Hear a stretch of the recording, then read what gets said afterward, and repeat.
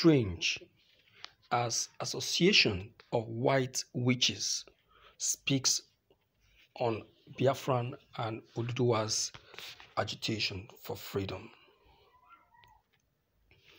Amidst call for secession by some groups including the proscribed IPOB and Oodua agitators, the White Witches Association of Nigeria has finally revealed its stance on the matter. Speaking on behalf of the group, Dr. Iboy Okwe revealed that the current state of Nigeria is of great concern to them. The former spokesman of the association disclosed that if government fails to address the increased rate of insecurity in the country, there might be a breakup. He said organization needs to cooperate with the president so as to restore the country's order. He concluded that things might go wrong if the various killings by Boko people and gunmen is not curbed. These have stirred funny reactions from users online. Wow, this is becoming tough by the day. We keep getting new information by the day.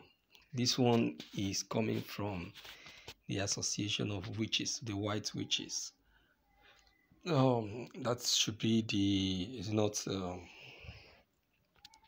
the Oodua children, is it not so? Yeah, those always on white attire. We always see them on the way, either praying and asking you for money. They are Nigerians.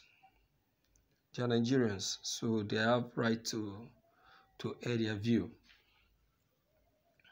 Well, based on what I see that they are saying, they are just trying to be in between. They are in between because what I see is that they are not supporting, neither are they against. But the thing there is that they are trying to make the president understand that it is very much important that he pays attention to the issue of insecurity in Nigeria. Nobody is happy with these insecurity matters. Nobody is happy. Nobody is comfortable because they are the ones suffering it. They are the one going through the pains. They are the one, passing through the pains, and no other person. You understand? Insecurity in Nigeria, I bet you, has gone a long way in causing a lot of harm in the life of many. A lot of people has gone down. A lot of lives has gone down. Just only this year alone. You know the number of homes that has been destroyed, the number of lives that has been killed, and nobody's happy with it. Nobody is happy about it. So that is why you see that everybody keep questioning the president. What have you been doing? What are you doing? This wasn't our initial plan and agreement when you came into power. Have you forgotten?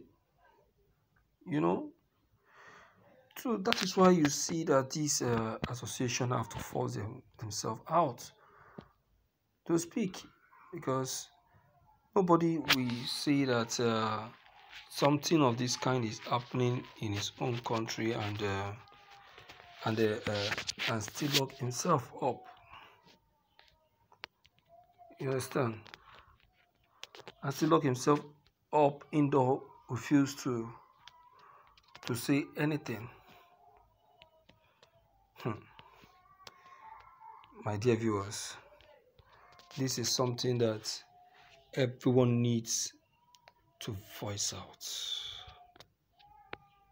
Everyone needs to voice out, because if you don't voice out, you'll be surprised at what the end is going to be for you.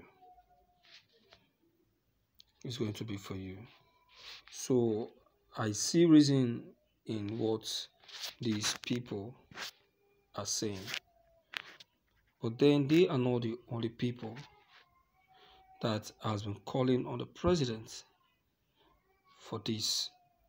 A lot of associations, respectable ones, have been lamenting and calling Buhari for a quick solution to this menace that we are experiencing in Nigeria. Nobody is happy, nobody is comfortable with it.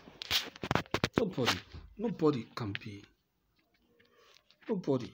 Just that I don't know why Buhari have chosen this path of life. I don't know. Buhari, to me, that is his personality. He's ruling us the way he is, and the way he wants things to be. And things cannot be done that way.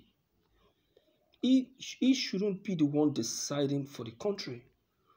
Yes, he has his own power, but his power has some limits. It has a limit.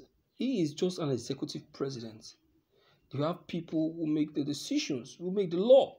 He is to execute. They can't be deciding for those who makes the law. They can't. It's absolutely wrong. Absolutely wrong.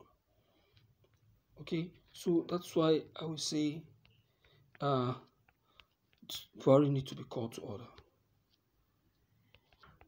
He needs to be called to order with immediate effect. Because if it's not, a lot of things might get destroyed.